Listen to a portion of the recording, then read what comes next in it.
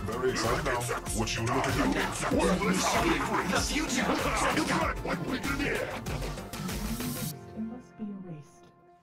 Hello, in this video I will show you how to do 5 kills with Kahl in 3 seconds.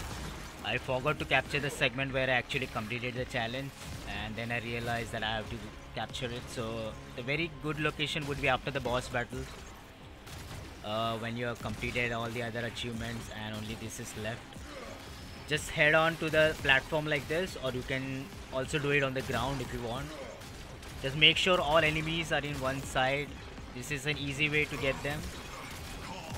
As you can notice, I am only on melee. I by mistakenly just hard pressed the weapon switch and my Ayanga just went away, so all I got is this melee. And with the melee slam attack, you can actually kill them in one shot. I mean, they will still survive, but you can use the nade to kill them instantly, and that will kill them. As you can see, the health is very minimum here. So it's not required, you can also just kill them all with nade.